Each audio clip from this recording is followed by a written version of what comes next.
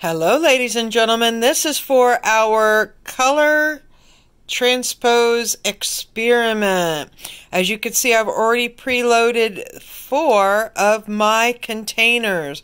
You're going to need clear glasses. If you don't have it, don't worry, you can watch my experiment. So this is the setup. You take them and fill them as full as you can get them, all the way to the brim.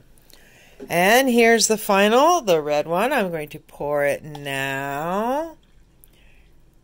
And you're going to need to stir because of the way the gel colors take. They kind of coagulate at the bottom. So stir it, make it mix really, really well. As good as you can do.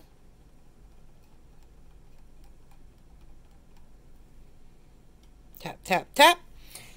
And then the next thing I'm going to do is roll up my paper towels. So when you roll up your paper towels, let me give you a little bit of a warning. I had some expensive paper towels, and this experiment did not do very well with expensive paper towels.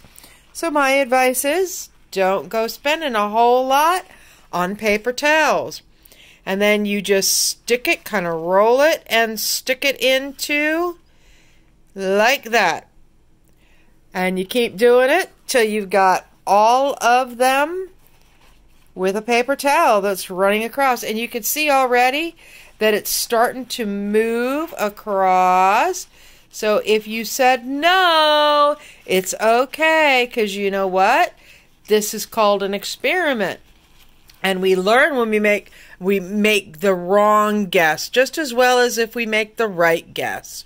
So there's another one in. And as you can see, the liquid's already moving. I'm going to roll up the last 2.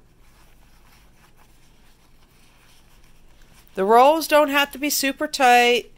They don't have to be perfect. Matters of fact, Clady has already done this experiment and his turned out really, really well. So much better than my first try with the expensive paper towels. Yeah.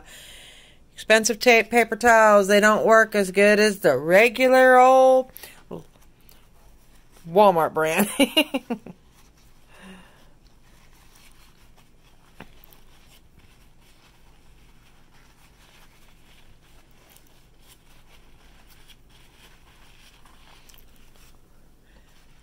Now, because I don't have a time lapse, I'm just going to go ahead and show you my final result.